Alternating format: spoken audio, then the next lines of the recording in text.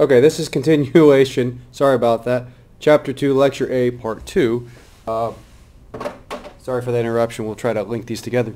But you can see Jamestown Colony, geographically, is not that far from the Lost Colony of Roanoke, but it's significantly farther north. So for John Smith, who had came down from Jamestown to look for the lost colonists, it was actually a pretty big endeavor. Now the social crisis. We're looking at England in the New World 3. Refugees from England's surplus population. Basically, England had a bunch of people living on the streets. This was a way to clean the streets up. Hey, go to the New World. Leave England behind so London's nice and clean. 16th and 17th, landlords sought profits by raising sheep and modern farming practices, basically evicting a bunch of small farmers who flooded the streets. This is known as the enclosure movement. England cities were flooded with poor everywhere. For years, the government struggled to deal with this social crisis. Thus, now they had an opportunity to get rid of them in the colonies. As colonists, they could become productive citizens, contributing to the nation's wealth, and plus have a new start at life. Now, masterless men. These were viewed as danger decidedly. Only those who controlled their own labor could be truly free. So, the New World was a land of opportunity. These men could decide their fate. John Smith, every man may be master and owner of his own labor and land if he's willing to work and put in the effort. So, England's going to say, go to the New World. So a lot of these adventure seekers will die, but a lot of them will be successful as well, and they'll come to the New World, and they'll be that initial population. The coming of the English immigrants. By 17th century, America was unstable and a dangerous environment. Disease decimated both Indians and settlers. Those that went there also got diseases as well, not used to being in the environment. Without sustained immigration, most settlements would have collapsed, so thus they keep bringing more and more people up. With a population between 4 and 5, England had half that population of France and Spain, but more men, women, and children willing to go. Meaning, England had about a population between 4 and 5 million. That was half the population of France and Spain. But the biggest difference between the English and the French and the Spanish was more families were willing to leave England and move to the New World. And that's critical. Without women and children, men by themselves can't reproduce, can they? So men need women, and then they bring their families, create new, and then they just start populating the colonies. It'll take a while for that to be stable for obvious reasons. Now, between 1600 and 1700, 500,000 people will leave England and move to the colonies. About 180,000 went to Ireland, and another 180,000 or so went to the West Indies.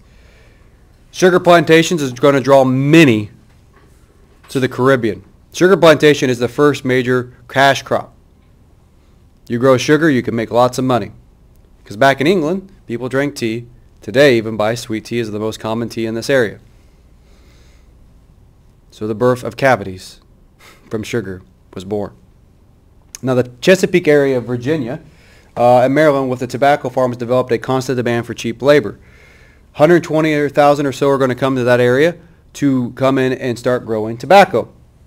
New England attracted maybe 21,000 before 1640. So going back to New England, Massachusetts area, it was not highly profitable. Many people didn't want to move there because it was religious strictness. Where Virginia and the Carolinas come make money, right? That's more lucrative, more ideal than a strict religious community. Middle colonies drew maybe 23,000. It's going to be those southern colonies, and that's why the issue of slavery is going to become a bigger issue later on, because they're going to attract the bigger population initially. Indentured servants, those who could pay, and then you can see on this map where people went and how they broke down. Those who could pay for their way, arrived as free persons, artisan, government officials, clergy, nobility, they had the better life. But in the 17th century, nearly two-thirds were indentured servants that came, and those were those masterless men. They would give up their freedom to work 5 to 7 years for passage to America. Many died before they could even reach their time, or died on the voyage, received a freedom due at the end, but so meager could hardly do anything with it, and oftentimes they were back into crappy jobs. But the idea, the promise of freedom, lured many into this system. And it is a form of slavery. People don't want to think about it that way, but it is. But it allowed people to come over and populate the colonies. Land and liberty. Land was the basis of liberty, also led to the right to vote. This is something that's going to be crazy different than Europe. This is the first time men can acquire land and be able to gain the right to vote. Historically in England, all the land had been divvied up amongst families, and you couldn't gain that freedom. But in the colonies, you could. That's why America is going to be so distinctly different.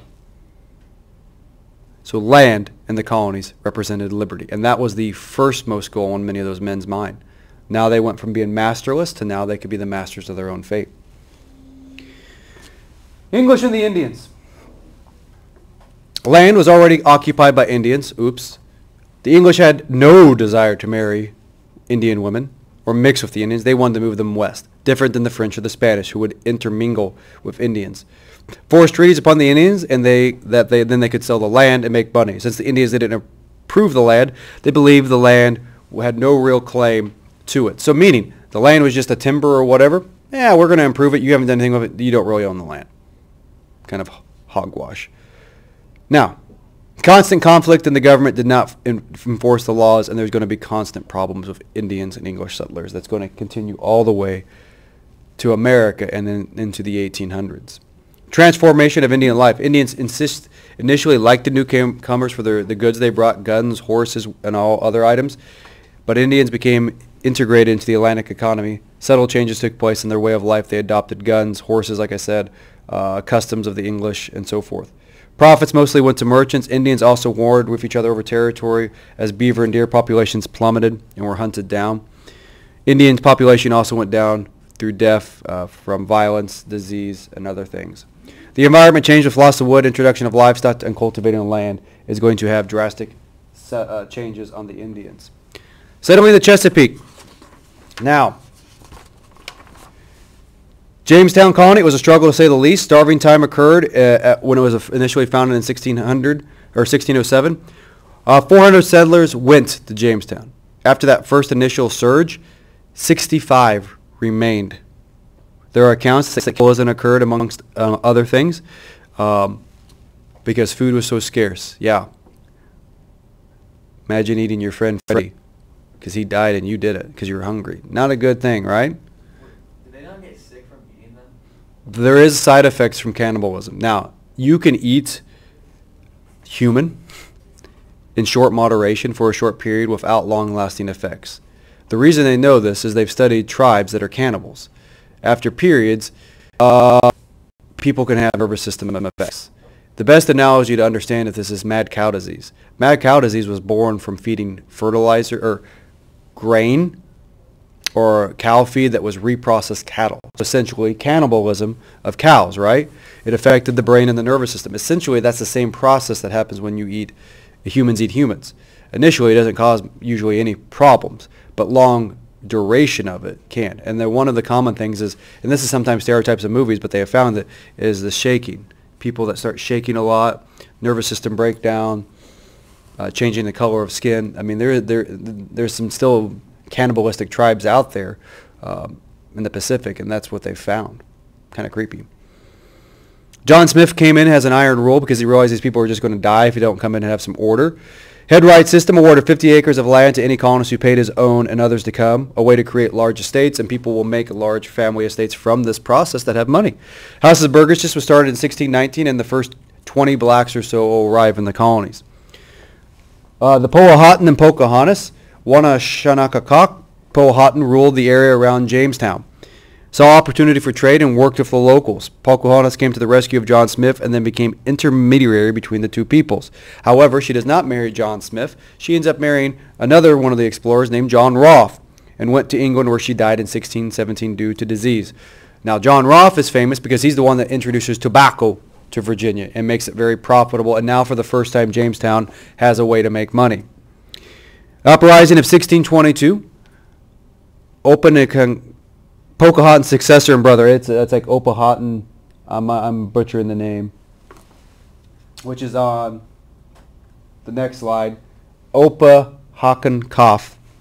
Pocahontas' successor and brother led a revolt that killed 1/4 of Virginia's population. They went from 1,200 to 900 people.